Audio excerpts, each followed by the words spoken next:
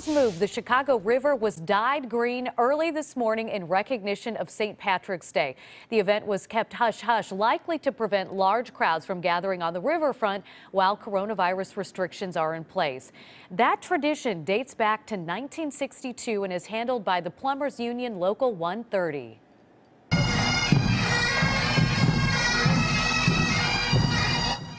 And Chicago's annual St. Patrick's Day parade stepped off after being canceled last year because of the pandemic.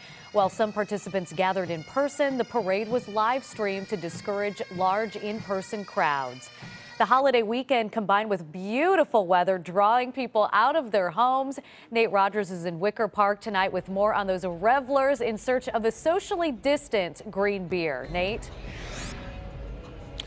That's right, Natalie. I tell you, since early this afternoon, whether downtown or here up north, we've seen long lines of people waiting to get into bars and restaurant talks. We've talked to multiple people who've said they've had at least one or two of their shots. Chicagoans say they're ready to have a good time come St. Patrick's Day.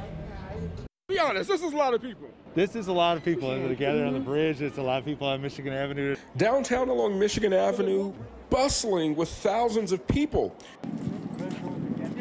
The warm temps and surprise dying of the Chicago River had hundreds snapping selfies and enjoying the great green sight.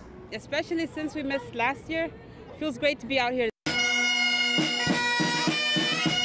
The party continued along Milwaukee Avenue, right outside of Pint Bar. Chicago garter, pipes, and drums setting the tone. Friends dressed in green enjoying a beer and great vibes. Great vibes, great weather, great company. It's been a great day. I'm wearing my mask. I'm doing my part with the COVID, but I like to see people and be around people and feel the energy.